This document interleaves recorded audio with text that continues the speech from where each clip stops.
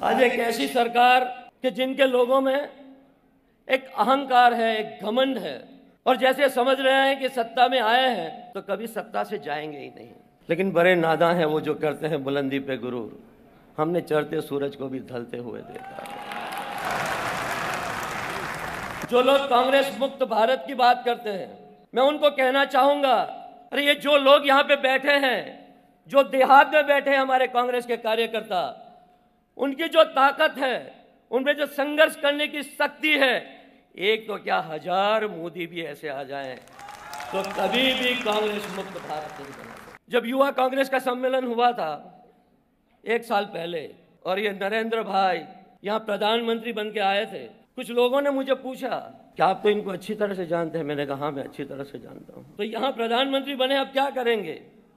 मैंने कहा गुजरात को बर्बाद किया, आप देश को बर्बाद करेंगे। उनकी तारीफ क्या पूछते हो?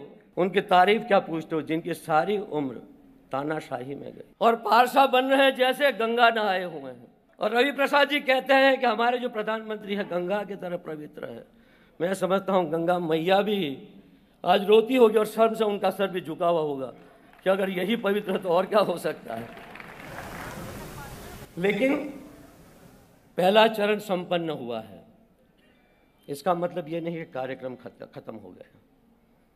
राहुल जी के मार्गदर्शन में और सोनिया जी की प्रेरणा से हमें और भी आगे बढ़ना है। ये जो लड़ाई है बहुत ही लंबी लड़ाई है, और ऐसे लोग आज सत्ता में बैठे हैं कि जो देश को विभाजित करना चाहते हैं, देश को तोड़ना चाहते हैं। और आज जो लोग बैठे हैं वो समझ रहे हैं कि जैसे कांग्रेस ने, कांग्रेस के नेताओं ने और जिन्होंने आजादी की लड़ाई में शहादत दी, उनका कोई योगदान ही नहीं था। आजादी की लड़ाई में जिन नेताओं ने शहादत दी आप अच्छी तरह से, और आजादी के बाद इस देश को आर्थिक तौर पर आजाद रखने के लिए, एक और अखंडित रखने के लिए, अभी जिक्र किया इंदिरा जी ने शहादत दी, राजीव जी ने शहादत दी, आज उनको हम याद करते हैं। लेकिन उनको बुलाने की कोशिश में है। मैं उनको कहना चाहूंगा कि हमारा खून भी शामिल है रंग गुलशन में, और ये वो रंग नहीं जो मिट जाए लग जाने के बाद। कोई भी ताकत भारतीय जनता पार्टी की या कोई नेता कांग्रेस को कभी नहीं मिटा सकता, और ये कांग्रेस की असली ताकत। और हमें ये जो ताकत है, जो शक्तियां हैं, जो देश को कमजोर करने में लगी हुई है, आप अच्छी तरह से जानते हैं। राहुल जी भी काफी बातें करेंगे, मैं सिर्फ थोड़ी सी बात करूंगा, जिक्र करूंगा। काले धन की बात करते हैं, भ्रष्टाचार की बात करते हैं, आतंकवाद को नेस्त नाबूद करने की बात करते हैं। अल्टीमेटली क्या होगा? कुछ भी नहीं। और जैसे समझते हैं कि इनके पास जो सब पैसे हैं सब वाइट ही वाइट है, काला कुछ भी नहीं है। लखनऊ में जो रैली हुई आप अच्छी तरह से जानते हैं, हेलीकॉप्टर से पैम्पलेट गिराए गए पब्लिसिटी के लिए, हजारों सैकड़ों वाहन लगाए गए।